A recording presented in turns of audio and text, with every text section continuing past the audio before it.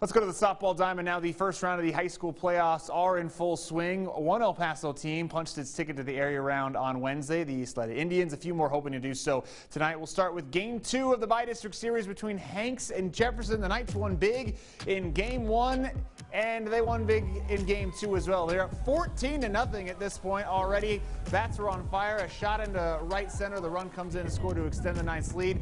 Later on, Alejandro Salazar up and another hit to right field as two more runs come in. The Knights take a 23-0 win over Jefferson to advance to the area round. How about El Dorado and Burgess in Game 2 of their series? El Dorado won over Burgess on Wednesday evening, playing an afternoon game. The Aztecs up big in this one in the 5th. Vanessa Solis played a two-run bomb over the center field wall as El Dorado wins 11-2 to advance to the area round.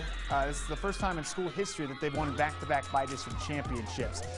Keep it on rolling. Canutillo and Chapin, the Huskies, went undefeated in district play. Bottom of the first, Chapin down 2-0. Madeline Martinez single to right field. A run comes in. That was part of a 3-run frame in the inning for the Huskies. Bottom of the second now for Chapin. It'll be Jasmine Enriquez. Great contact.